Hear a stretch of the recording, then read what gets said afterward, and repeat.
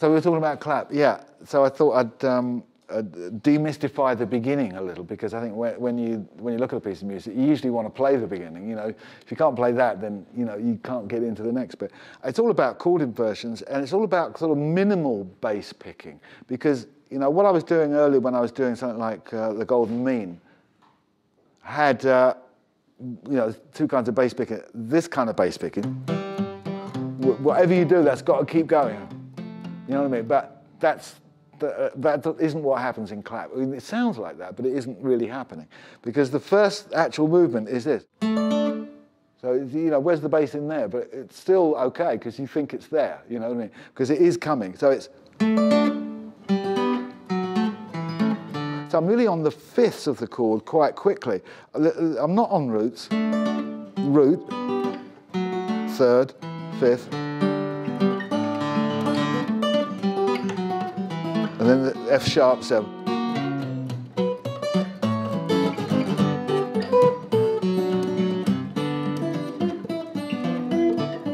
So that bit then's got these.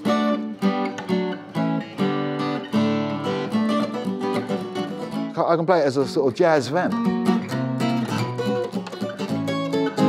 Or this one's good. I do this some night, not very often.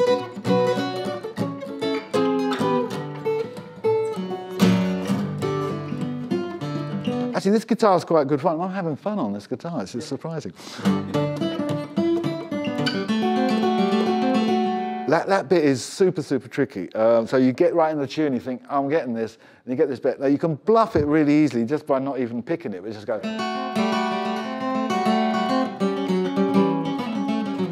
But to pick it, it's more pure. That's how you should be doing it. And if I'm having a good night, I pick it. If I'm struggling, then I'll bluff it too. But this is how you should play it.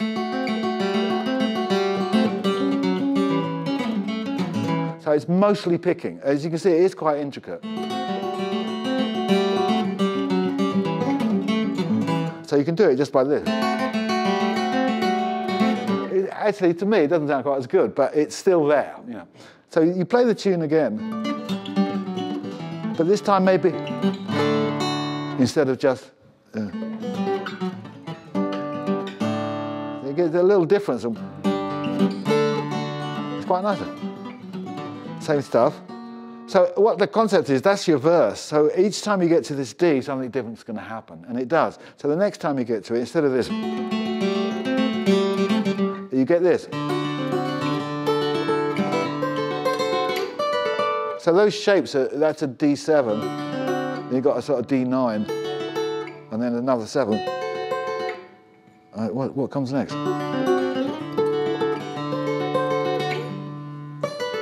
So that's really a 6 as well. Oh, that's a 6 now. So those little things make it interesting, because you've got a tune, but what's really quite nice about clap is that there is so much of that stuff going in the middle of it, in between the different sections. And that was because I had all these licks. They weren't going anywhere. I wasn't playing them anywhere. And so anyway, then I guess after that one, it gets a bit more like what I call That's All Right Mama by Elvis Presley.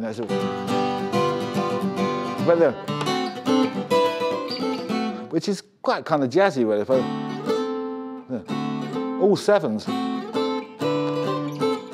It's really not baffling. It's not rocket science. It's just loads of 7s. But it's all about inversions, isn't it? That's what makes it sing, really. Second. And I think we've missed one bit out. The bit that is quiet. Oh yeah, after this. Oh yeah. This bit. This is like taking the verse tune when only using the first 2 chords and moving the key. So. See? So that's all it is.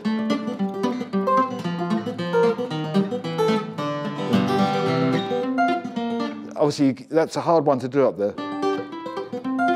See, if I was playing an 0018 without a cutaway when I recorded it, so I put the next, after the first one, I put the next one down an octave to make it easy, and then went racing up to, but logically that almost could have been done up here. but it wouldn't have sounded quite the same.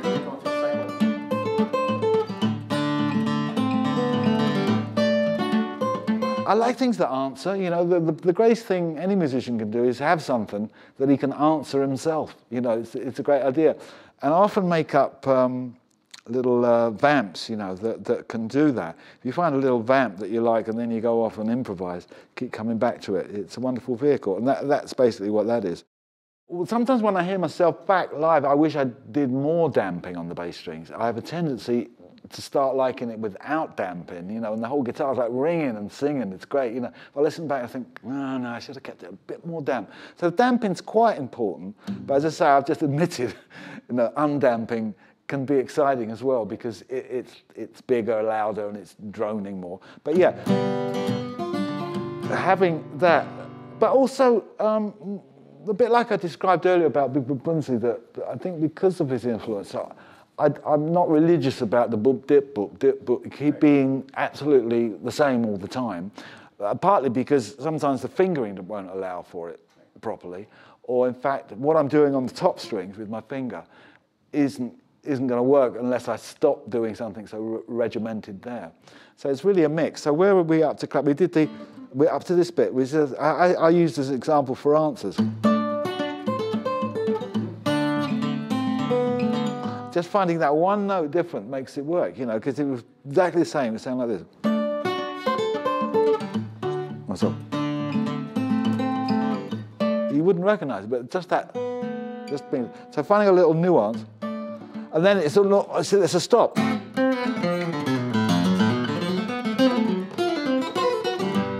Obviously, which, you know, every night I play that, I kind of think, I'm going for this. This is not something I'm going to miss, you know. But it's quite a tricky one, and it's just a whole lot of puller. I don't know. Oh yeah.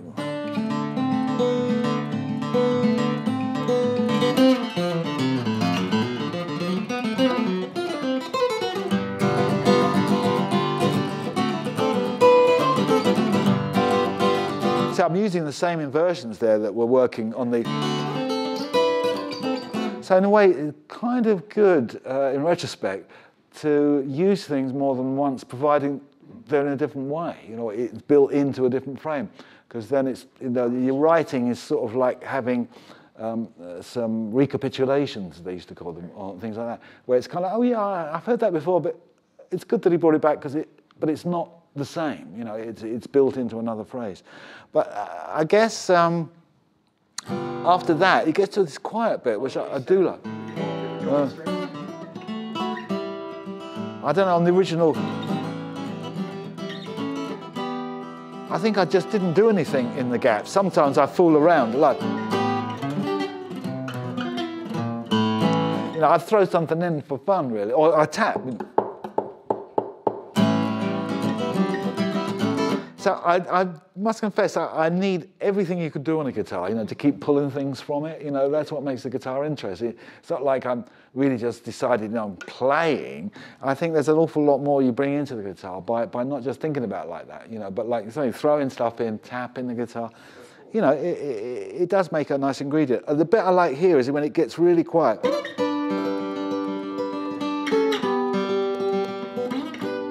And I'm bringing this kind of sixth approach on it when it goes.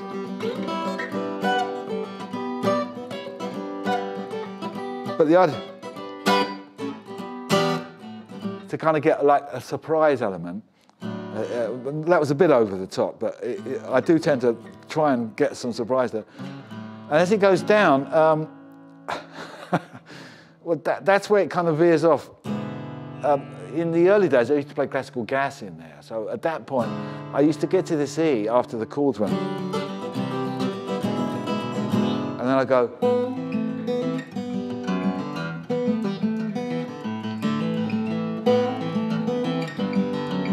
And I do a whole classical gas, you know. And because when it came out, I should have written it. You know, it was like, I wrote that, didn't I? No, I didn't. But I should have done, because it's exactly my kind of thing, you know. So when it came out, I had to learn it. And I think Eric might remember this, but I was in a room with Eric Clapton. He had a flat way back, might have been in the 70s or late 60s or something. I'm out at this flat and Eric Clapton was there. He says to me, he can play classical gas. So I said, yeah. So he said, well, go on then. So I went and I kept his attention, and he said, pretty good. But like anything, if you want to learn it and you want to give it the time, and that's what things take. I mean, none of this happened because, you know, I was just lucky enough I could play behind my head or something. You know, it happened because I sat down and said, you know, I want to go for this. You know, I want to find this out. In the old days when I used to do classical gas, I used to get out of it and fall into the next bit that I'm going to play. So occasionally I've done versions where there's no classical gas in it. I mean, no, there's no sign of classical gas at all. And that would come up here.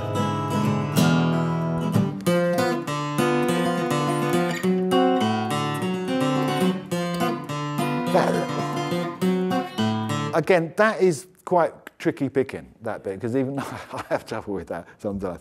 It's a challenge just to keep it really just smooth. But the thing is, because you're only using one bass note on the first phrase.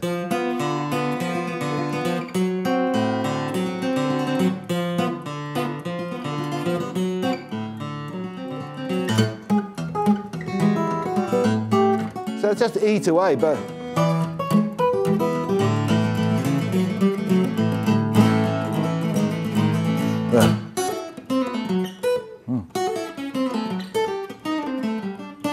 I slowed that down for some reason.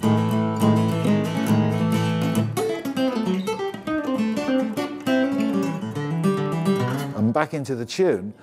But what's going to happen is, of course, you're not going to play the whole tune because you're going to get a key change. And a key change is another thing, like, you know, what I was saying about use all the tricks, use everything, every little turn you can do. So a key change in that really helped clap build. So I go into clap, but so I'd throw in the B to get me up to E.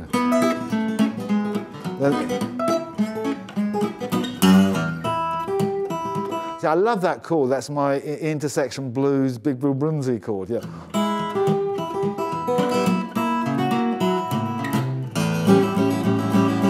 This bit got a lot of people because once again it's changing the styles. I'm mixing picking, and then I'm using chord approach.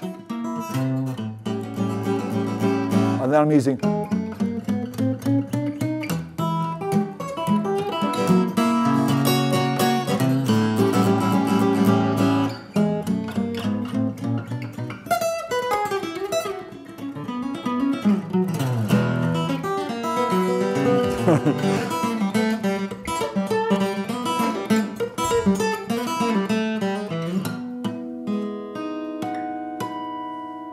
And then the 13.